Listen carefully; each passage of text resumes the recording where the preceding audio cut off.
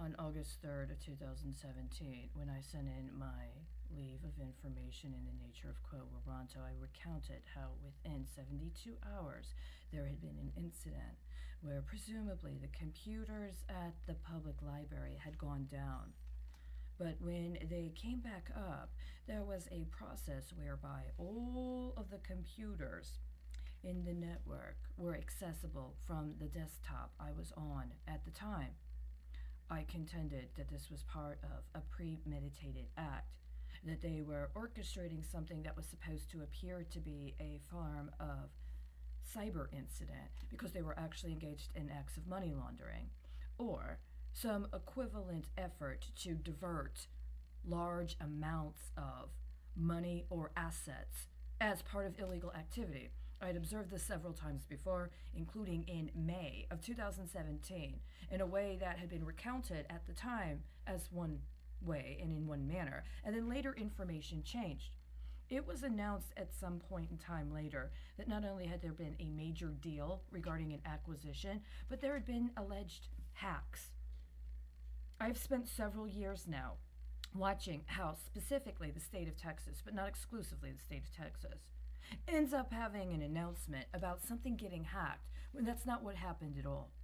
What ended up happening is somebody was promised something highly illegal that they were not supposed to actually feel entitled to have or obtain. And in the course of that, there needed to be a lot of resources that were pooled so that the leverageability for its successful accomplishment could be completed. And when something either did not comply because it was knowingly and willingly engaged illegally in order for it to be successful, or there was a default because someone was not able to meet their promises, it triggered something that resulted in data getting lost or a breach of security. And because nobody's been honest about the experimentation on human beings as biological interfaces with various cybernetic processes or cyber processes, then it is completely misrepresented. I contend this is part of an intentional effort after they orchestrated September 11th to create a temporary period relatively under the auspices of the Terrorism Risk Insurance Program so that they could pool a ton of data and aid and abet an already predetermined process for bankrupting the government so that people's private data and information could be parsed off and sold out to whoever in the private sector had already set up for a cut. This was exactly what they've been doing. And unfortunately, like it or not, once you actually get the pieces, the evidence, and you track what they do, it's exactly what they're doing. And every day they try to cover it up, and every day they lie about it. They are demonstrating that they absolutely 100% intended to do this very thing. So we're not at a point where we can try to say or get away with saying, well, we didn't know. It's bullshit. This is exactly what happened, is exactly what I said and was concerned had happened in Houston at the time. This water main break reporting happened.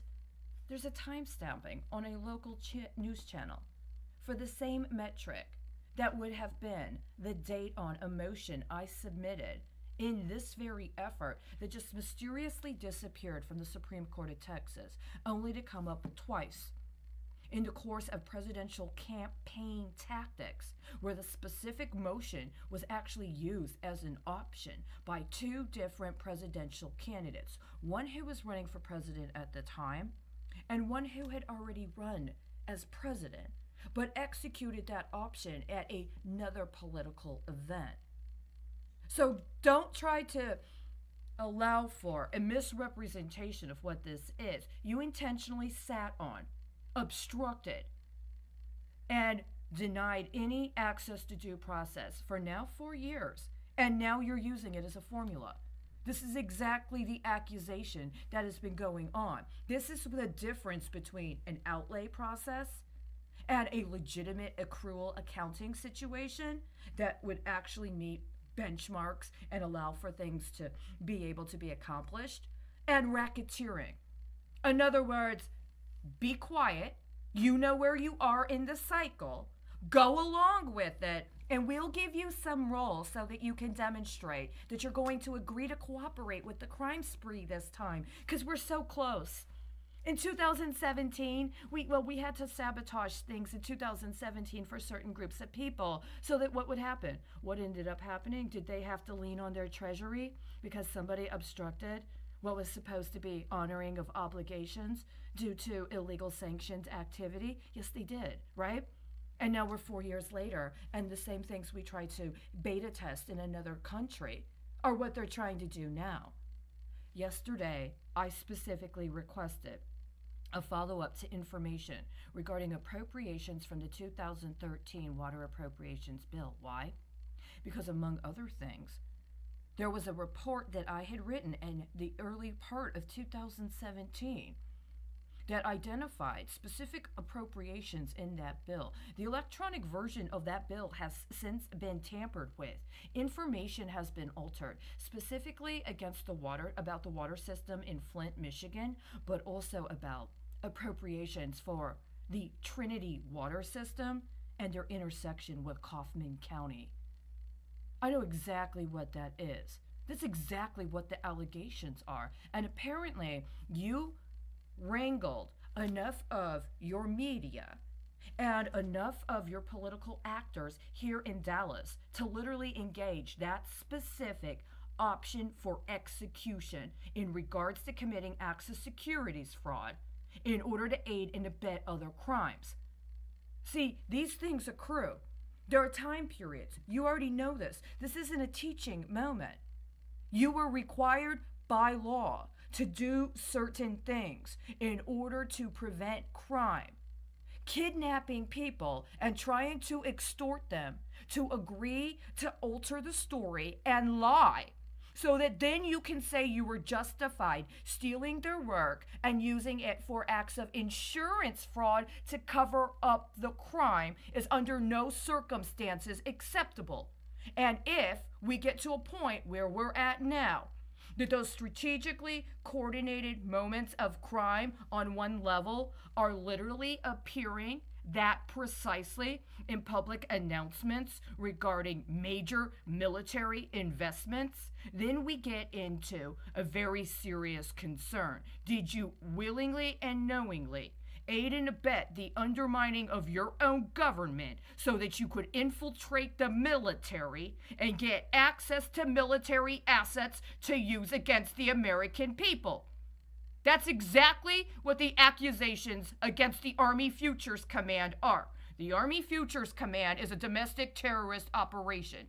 Regardless of whatever the justification was for letting them get away with doing what they were doing, it has the effect of visiting acts of domestic terrorism on and against the American people.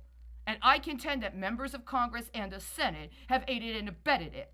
And they've created local syndicates of crime in connection with state administrations, including involving drugs and drug trafficking in connection with human trafficking through the alleged medical sector and the human services sector, because somehow they've maintained some false paradigm where they're entitled to sabotage their own people in order to set up operations as part of some sort of command execution they intend to put abroad. And that's why those acts of terrorism domestically get categorized as some form of workers' accident and draw on a workers' comp claim. That ends up later materializing into the execution of a futures contract set up on that insurance claim that actually finances an act of terrorism abroad. That's exactly what the conspiracy is. Unfortunately, who or whatever you thought you were that had the authority to try to obstruct this and divert it into anything other than what it actually is has been proven to be substantially insufficient.